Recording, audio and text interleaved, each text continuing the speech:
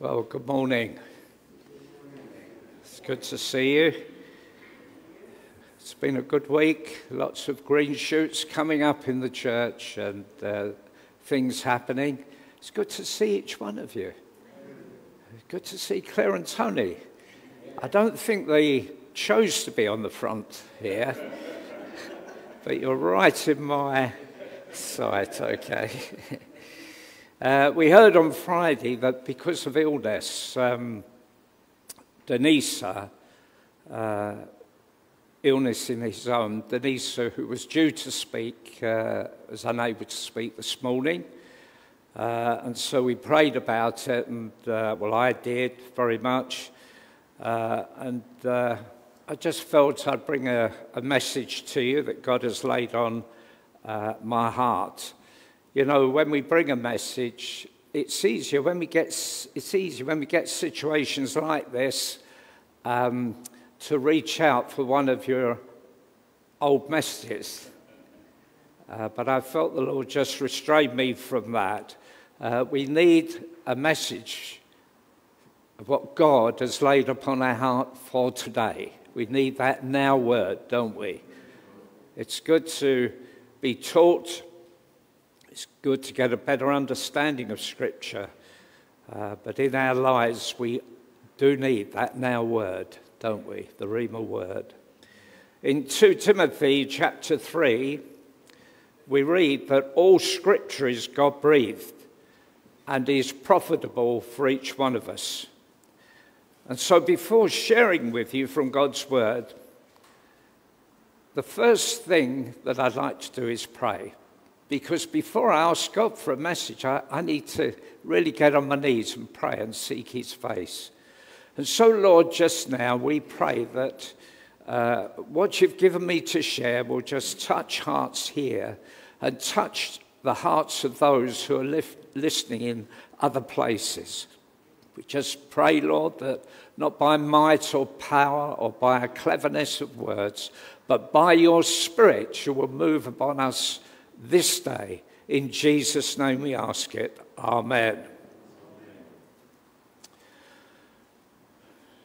I've often said that when I pray, I speak to God. And when I read the Bible, I feel God speaking to me. And you may remember that, but I'd encourage you to do the same every single day. Why? The psalmist said in Psalm 119, verse 105, your word is a lamp to my feet and a light for my path. Trust in the Lord, it says in Proverbs, doesn't it? With all your heart. Lean not to your own understanding. In all of your ways acknowledge him, and he will make your path straight.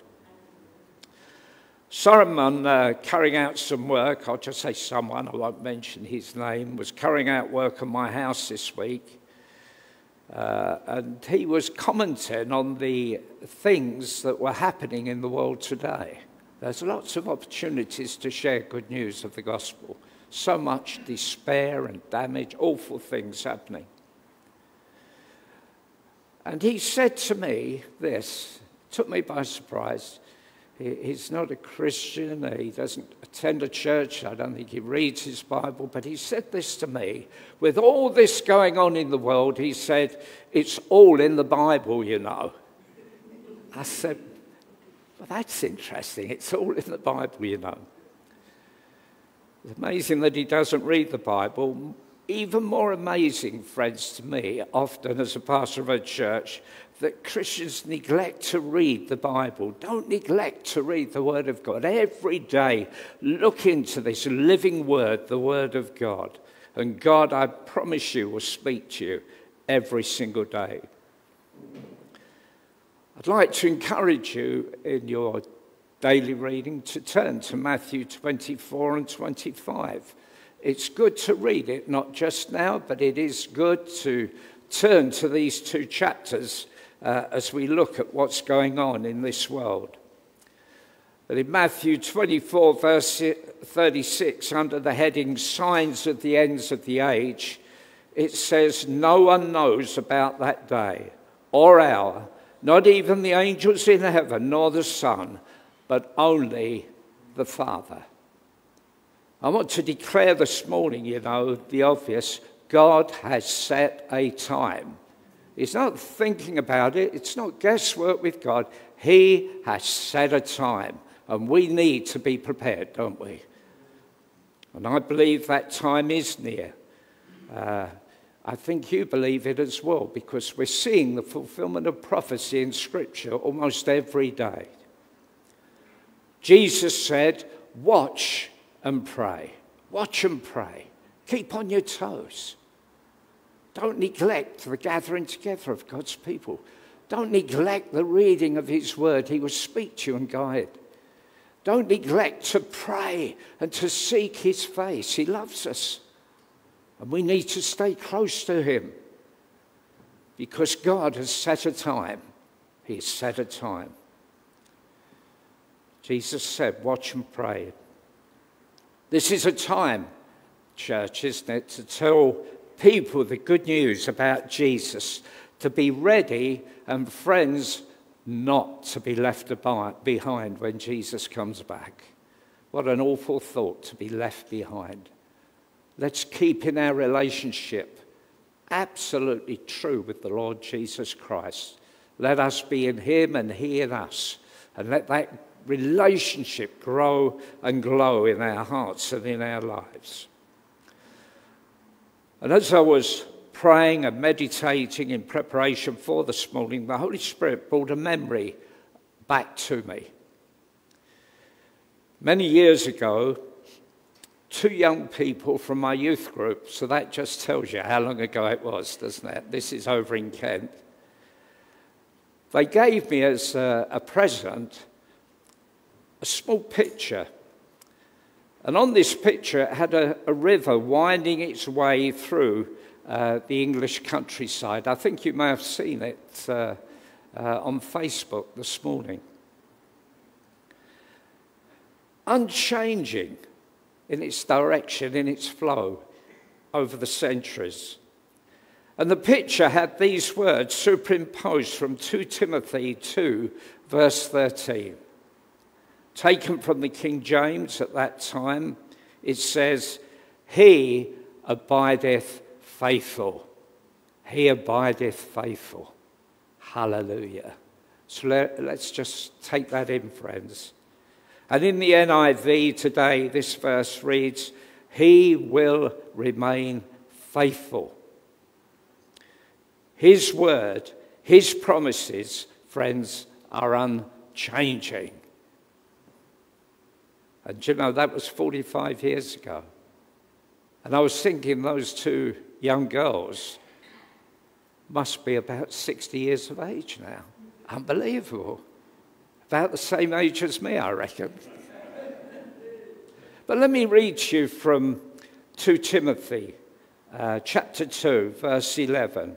Here is a trustworthy saying, if we die with him, we will also live with him. If we endure, we will also reign with him. If we disown him, he will also disown us. If we are faithless, he will remain faithful. He will remain faithful. It gives me hope, these words, friends. You know, some people have drifted away and are not walking with God as they used to, or are in a different place. If we are faithless, he will remain faithful, for he cannot disown himself. Wow, that's a word of God for us, isn't it? For everybody. And you know, at that time, 45 years ago, I estimate it to be, these 2 young people, let me just say this, I was youth leader then, and there was just a handful of young people. And then one day I sat there and there were over 40 young people. I couldn't boast because I couldn't remember where they all came from. But they'd given their hearts and lives to the Lord Jesus Christ. And it was out of their experience, baptized in water, baptized in the Spirit, it was out of that they felt in their hearts to give me that picture that read, he abideth faithful. And at that time, these two young girls, they composed a song. So as I was praying this week, God just brought it back to me. And they composed a song which I believe the Holy Spirit had just quickened in their hearts. And the words are, I'll only read one part of it. The first sentence, if you like. Jesus is coming this way today, today. And they would sing this song, and it was absolutely beautiful.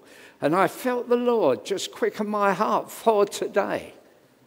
Jesus, friends, is coming your way. This is this conviction I have in my heart for all of you, but maybe especially for some of you.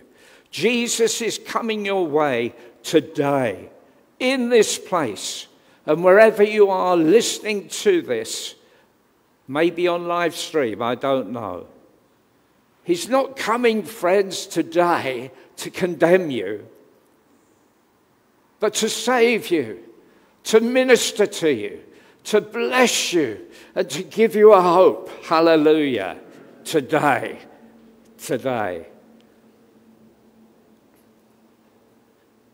We read that Jesus said in John 3:16, I love to declare it. Friends, never get tired of declaring the words of Jesus. God so loved the world, and he still does today, that he gave his one and only Son, that whoever believes in him should not perish but have everlasting life. A promise for today. And in 2 Corinthians 6 verse 2 we read, for he says, in the time of my favor I heard you, and in the day of salvation I helped you. The Bible tells us now is the time of God's favor. Now, friends, is the day of salvation. And Jesus is passing this way today. You know, we can just sit and listen, or we can listen and put into action and reach out and receive from him what we need today in this meeting. He doesn't want you to delay 1 minute. Friends, Jesus is coming back very soon, maybe today. Friends, eternal life comes by faith in Jesus Christ alone. Jesus said, I am the way, the truth, and the life. No man comes to the Father but by me. And that's the radical message of the gospel. And in 2 Timothy 13 we read, he abideth faithful. As the old hymn goes, let me read it to you. I think I got Rachel a bit nervous. I got out the redemption hymnal. It's number 135, Rachel. Are you ready? No, we won't sing it, but let me read the words. Oh, how sweet the glorious message simple faith may claim. Yesterday, today, forever, he abideth faithful. Jesus is the same. Still he loves to save the sinful, heal the sick and lame. Oh, today, friends, he's passing this way. Reach out and touch him. Cheer the mourner, still the tempest, glory to his name. Yesterday, today, forever. Jesus is the same. All may change, but Jesus never. Glory to his name. Hallelujah. Do you know, it's been a busy week. And when I heard that Denise couldn't share this morning and I sought God, I'm thinking, oh, Lord, just give me the strength and that anointing that we all need. And when I read those words, friends, I just feel so refreshed, so blessed. He abideth faithful. He remains faithful to you. Hallelujah, to each one of you. Now is the time of God's favor. Now is the day of salvation. Again, he doesn't want you to delay by 1 minute. 2 Timothy 13, again, he abideth faithful. And then we read those wonderful words from that hymn. And you know, Jesus is always true to his word. He doesn't break his promises. I do occasionally, only by accident, don't I, Betty? Yes. I forget. I have one of the characteristics I like to think of the Lord. I have forgetfulness about me.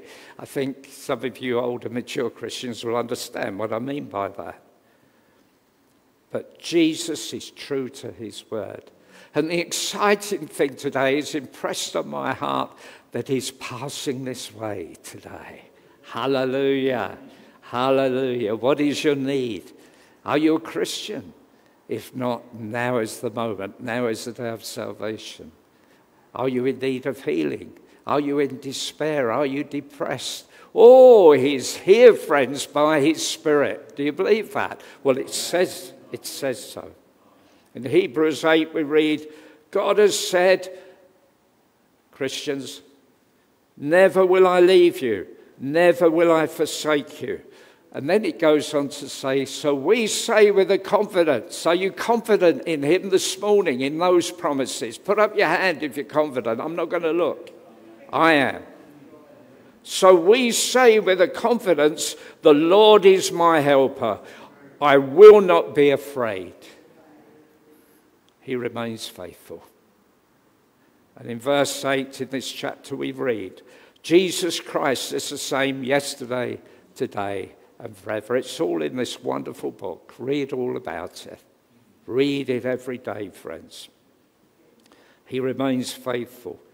Jesus said in John 6, whoever comes to me, I will never drive away. So if this morning things have collapsed in your life and you think, I just can't reach out. I believe he's here, but he's not going to accept me because of what's happened this week. I tell you, Jesus said this in John 6, whoever comes to me, I will never drive away. What a promise. When I came to him all those years ago, I wouldn't have blamed him for saying, there's better people than you. The greatest of sinners was the Apostle Paul. I used to think I was, but then he said he was, and I believed the word for the things that he did. I will never drive you away. Whatever's happening in your life, Jesus wants to minister to you here this morning. Jesus is passing this way today. In Luke chapter 18, we read of a blind beggar receiving his sight. And maybe I could just read it to you. It says this, as Jesus approached Jericho, a blind man was sitting by the roadside begging. Do you know, sometimes I meet Christians who have lost their way, cannot see, lost their vision. And spiritually, it's as though they're beggars, you know, just looking for crumbs off the master's table. He's got something better for you than that, friends. And this man who was blind, when he heard the crowd going by, he asked, what was happening? And they told him, Jesus of Nazareth is passing by. Hallelujah.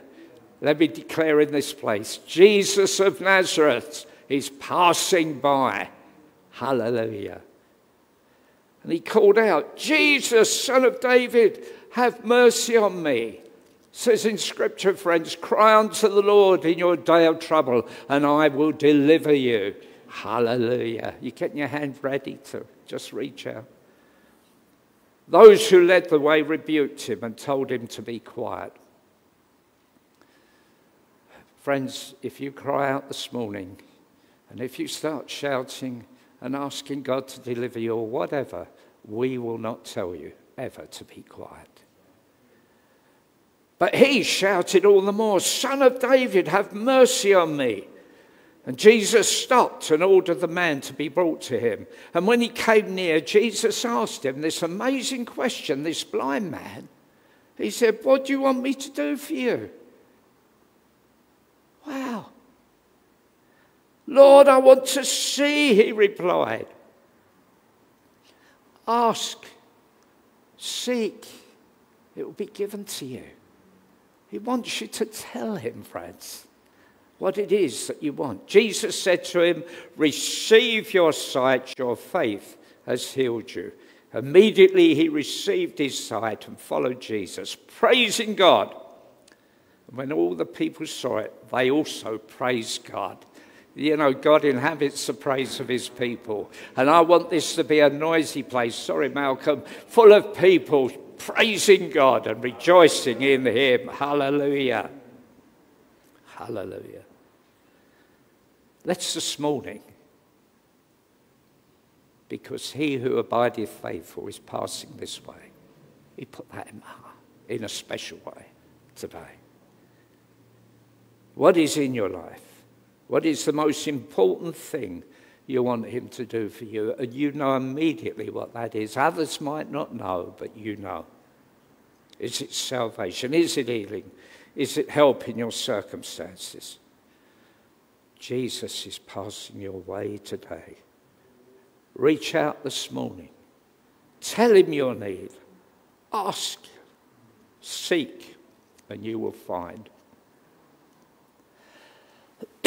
If you want to shout it out, then please do. Put faith in him over fear. Hope over despair. Now is the day of God's favour. Now is the day of salvation. Hallelujah. I enjoy God's favour, do you? If that's faded a bit, let's reach out and get that back. Now is the day of salvation. This is your opportunity. He's passing your way today. The blind man cried out. Some in Scripture reached out. But let us pray. Let us believe. And let us receive. You know, one of the worship songs that Suzanne posted this morning was, Who You Say I Am. Marvellous song. Touched my heart before I got here. Who You Say I Am. Take time to listen to it. It will encourage you. Now, when God lays something upon your heart, which I've shared with you, if I then go on and share other stories and other things, they just fall to the ground. What we learn is to just say what he's given to us. And what he's given to us, I share with you. And remember this, he spoke to me first before he spoke to you. Let us close our eyes and bow our heads just now.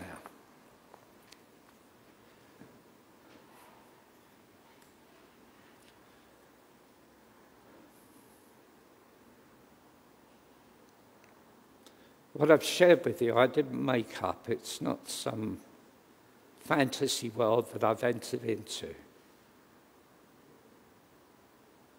Jesus is true to his word, true to his promises. And this morning he knows your need before you ask him, but faith is to ask, to reach out. And so just now, my eyes are closed, my head is bowed. In this place and in other parts of the world maybe, one of the young girls that composed that song I shared with you and gave me that picture now lives in Australia. I don't know if she'll be listening to this message, but I just pray you'll be encouraged by what I've shared. But Lord, just now,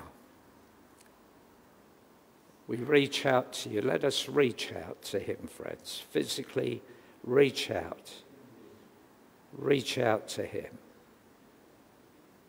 Tell him all about it. Tell him your need. The question Jesus asks, what do you want me to do for you? I want to receive my sight. I want you to help me, Lord, with my financial situation. Lord, I don't even know you as Saviour. I want to receive you as Lord and Saviour this morning. I have this illness. Lord, I reach out to you. You've given me a promise this morning. You're passing this way, and I reach out. And I want you to heal me, Lord, of this pain that I feel. For what is happening to me physically, what is happening to me in my family, what is happening to me in my life. Lord, just now I reach out to you and receive the blessing, your favor upon my life. In Jesus' name I ask it. And we ask it. Amen and amen. Amen. God bless you all. It's good to see you. I keep saying that, but it is. It's so good to be back in the house of God, isn't it? And for those that are on the live stream where it's being recorded, God bless you too. God bless you. Reach out and touch him. God bless you.